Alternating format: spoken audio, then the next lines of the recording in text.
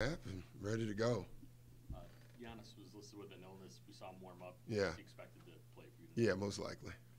Um, as you had said, you have never been in this situation. So what's a night like tonight? What do you hope to see? What's the feel out process? Yeah, it's going to take a minute. Like, it really, coaching for as long as I've coached and have bringing in all these different players at this time of the year, and you realize how long it takes them to learn a set or a couple of sets of what we've run, name calls of sets. And then being head coach, you got to know all of them in 2 days, which is obviously impossible. So, really what I'm trying to do is slowly, really slowly put in some of my stuff and simplify some of their stuff, which is our stuff now. And it's just going to take you. One thing you don't want to do, and we're so fearful of doing it, is paralyzing their brain, and now they're thinking, and so it's just going to take a while.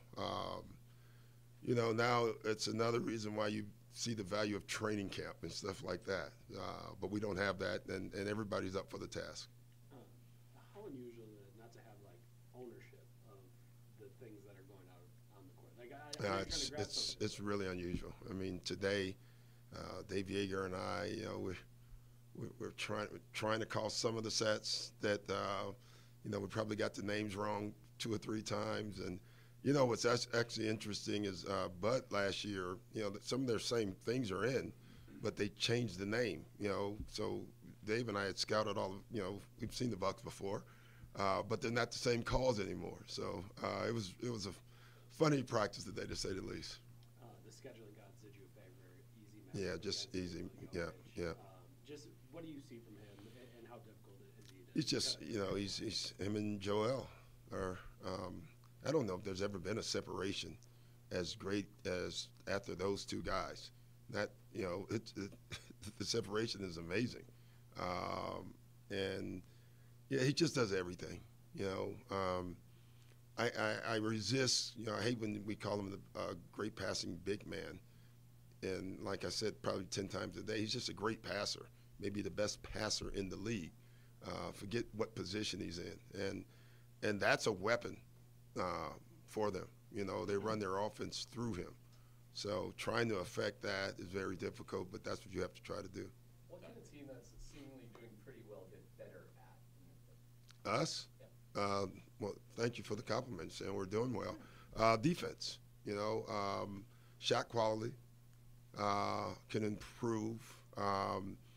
And I would just say our execution can improve. But defensively, we don't force a lot of turnovers. Teams are scoring on us at a pretty good rate. Transition D has to improve.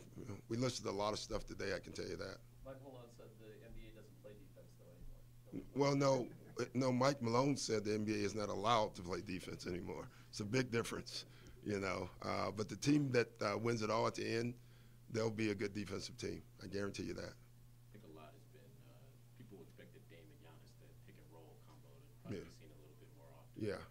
I'm curious kind of what your read is on it, and does it compare at all to the way Harden and Embiid, the way like you guys use that, went to the play a lot last Yeah, it's different because of Giannis' skill set and Joel's skill set, but it's been effective, but it should be like dominant in my opinion. We did a lot of two-man work today. You won't probably see a lot of it tonight, but it was clear. I think the whole team pretty much got what we did after 20 minutes of doing the same thing or 10 minutes of. It's important for us to, and then the 3-man game too with him and Chris, throw Chris in there too. I think that's important as well. Does Dame's experience allow him to help you with the transition? Yeah, I think all there. That's one thing great about this team. We have grown-ups. We really do. We have grown-ups in the room. They understand it, so I think they'll help me. I'll help them. Really high IQ team. I haven't been here long enough to really say that, but that's what I see so far. Going off of that, when I talked to some of the guys during shoot-around today, that was a big message where they were like, we understand we need to rally around Doc. How does that make you feel knowing that your players have that mentality? Well, that's good. And, if they're saying that in 3 and 4 years, we have a story. No, jokingly, but no, it's great. This is an interesting team to me because they know where they want to go. This is not a team where you're trying to convince them that they can be something. You know, my last job, I thought the first year and you were almost trying to convince them how good they can be. This team already, we have 5 guys who have done it. Dame came in here because he wants to do it. So it's not like you have to talk them into a goal. They already know what the goal is. And they all know that the only way you reach that goal is it has to be a we, as a group. When players are saying our team, they're talking about the players and the coaches. And when the coaches are talking about our team, they're talking about the coaches and the players. It's one group, and I think that's important.